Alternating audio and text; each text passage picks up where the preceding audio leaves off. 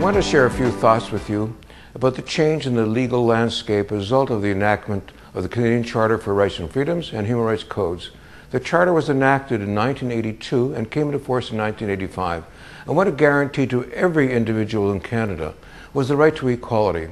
And what the right to equality means, not the right simply to be treated the same, but the right to receive that which is appropriate to a person's individual needs.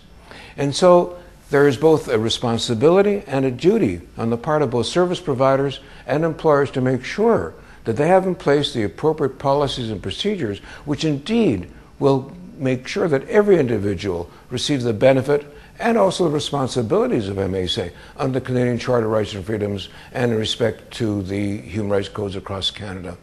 And so it means that, for example, in the workplace, that accommodation must be provided so that every individual has the opportunity to maximize the potential of which they're each capable of achieving. Now, the employer does have a limited responsibility in the sense that, or the service provider, in the sense that they aren't obliged to do anything beyond undue hardship, but that's a very difficult challenge to achieve.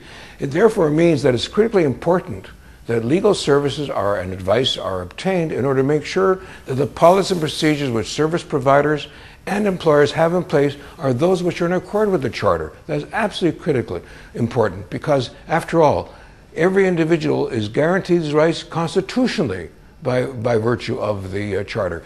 These rights can't be taken away except under very limited circumstances.